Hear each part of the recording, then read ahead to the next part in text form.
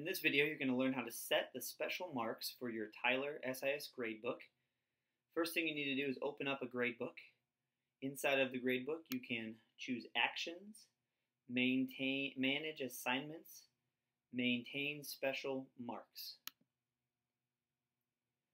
This will display the codes, the marks that you are currently using, give you a short description, the operator, if it's going to be an exempt or if you're going to replace the current grade with a certain value.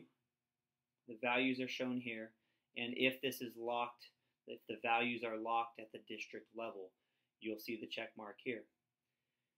To add special codes to your selection, you would click Edit, choose a special code you want to add. For example, I will choose Exempt, and Exempt means the value will be 0. I will hit Apply, and Done.